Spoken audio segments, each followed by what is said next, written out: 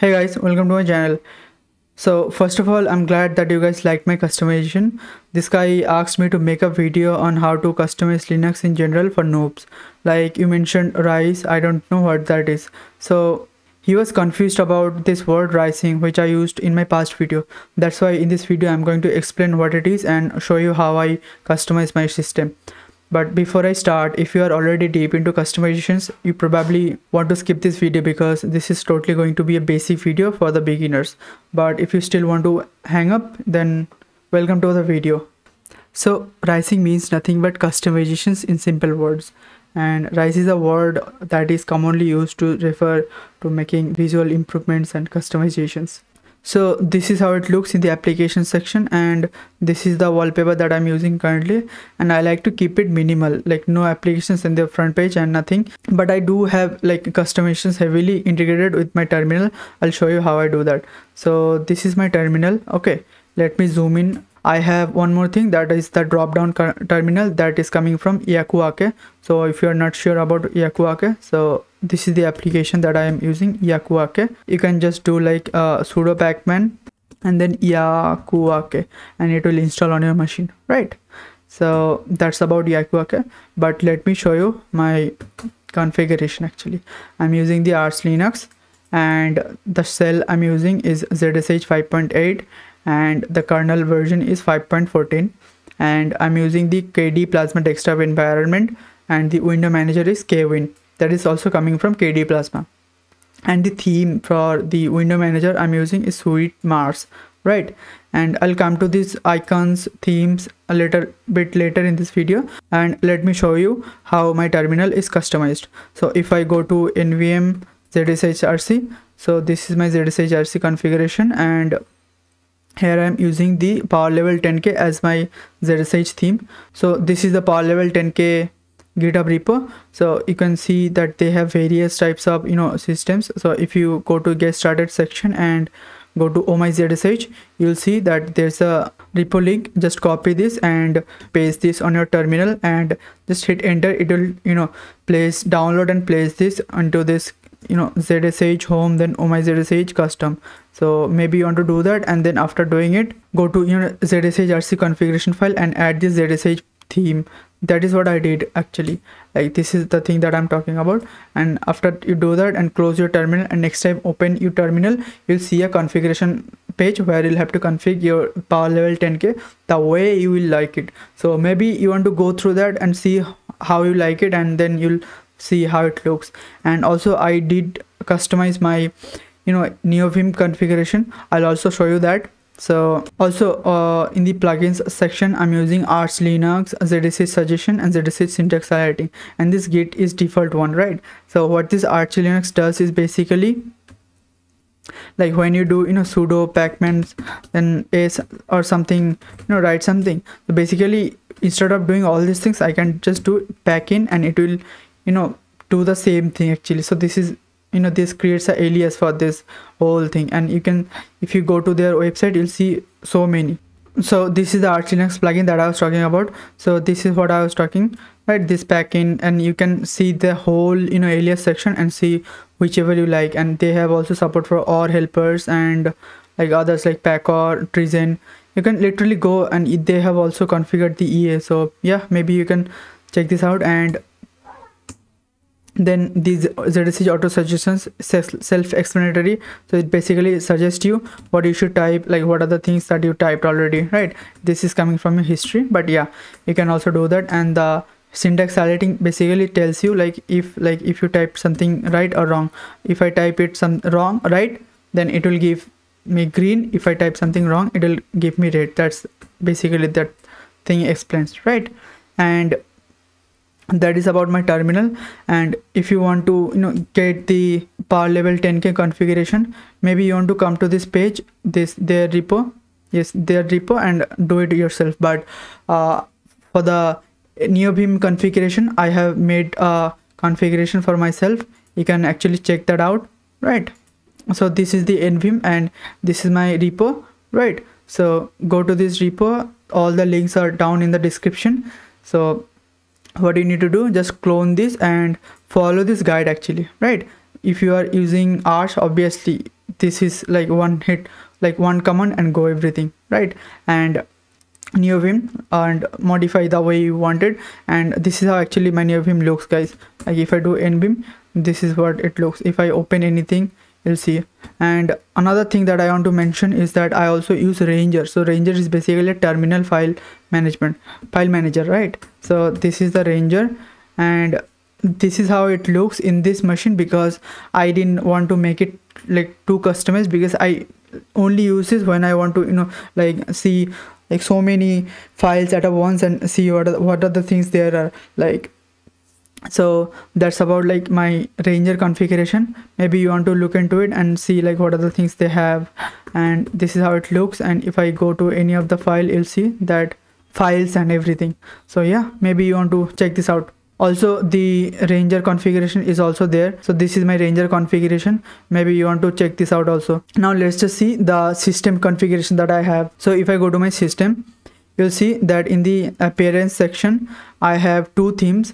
So this is coming from all KDE guys actually, right? So if you use KDE, and then you'll see this system theme. Maybe you want to start with KDE actually, right? If you're using something else, go try KDE, and then you'll already able to customize these things. So in the global theme, I have like Sweet Mars and White Star as my 2 themes that I use in combination. So if you want to get them, click on this get new global themes and just download this Sweet Mars and White Star.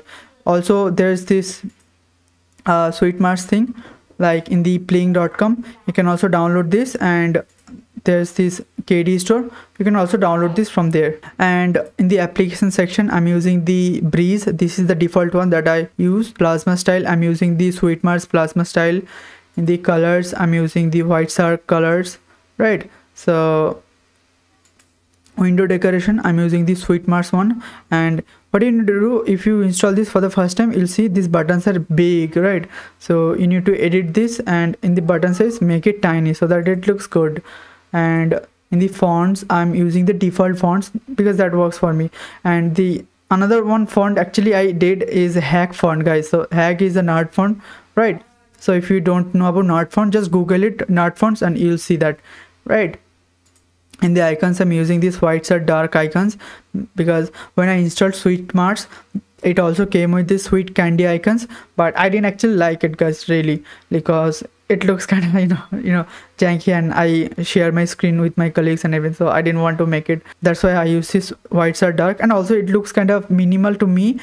Maybe you want to add any other icons, check icons from this get icons and then see which icon you like. And in the cursors, I'm using the White Star cursors because the default one, this bridge one, and I wanted to make something else. That's why I use this White Star cursors. You can also get new cursors and download this. And in the splash screen, I'm using the Sweet Mars. So this is how it looks actually, guys.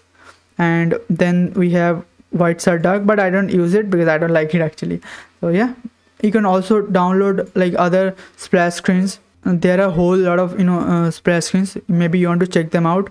So that's about the appearance. This is how it looks. And I did some other changes, that is like in the window manager, I did add some window rules for my Chrome browser, because I sometimes have to use Chrome because of my office work. So that's about that. But preferably and most of the times, unless I'm doing my office work, I use Firefox. Okay, I'll come to that in later. So go to Windows behavior and you'll see there's thing called virtual desktop. You'll see there will be one, but maybe you want to keep another one. If you click on this add, it will create another one desktop, and you can like scroll through them. So yeah, that's about that. And in the screen locking, you can check like how much time you want to lock your screen. And the desktop effects, you can enable the wobbly effect if you don't know about wobbly effect. So if I apply this, so you see this is how it looks. So yeah, you can actually customize this according to your needs. Maybe you want to do more. Oh my god, see this. Oh, you see, but I don't like it, guys, right? You can also do magic lamp. So magic lamp is like the Apple thing. Like if you do this, it just went there, right? but if I do again, you see it comes back like this. So yeah, that's about magic lamp. Maybe you want to enable that if you like it, but I don't like it anymore. I used to have that before, you know. So that's about my system configuration in terms of customization and rising. But I don't, you know, customize it heavily because I want to look like minimal. That's why I didn't go through the whole customization. But yeah, I do have another machine where I, you know, customized it and raised it like heavily. I'll show you that in another video. So that's about it. And let's just see how I, you know, customize my Firefox, because these days Firefox also comes with so many, you know, bloats and everything that I don't like, and many people also don't like. So maybe you want to harden your browser. So hardening again means like you want to, you know, de-google your browser. Basically that means you have full control over your browser until, like, instead of having control to others like Google and all that other stuff. So yeah, any website that you visit, right? So make sure that they don't spook on you. So to harden your browser, what you need to do, you know, just go to settings. I'll have to, you know, I have the settings on. So in the privacy section, what I did, I actually enabled the tracking protection as strict, and I enabled the do not always track enable. And apart from that, I have enabled, you know, disabled the location, camera, microphone, all these things, and the pop-up windows and everything, and other like certificates and everything. And I also select the enable HTTPS only mode in all windows.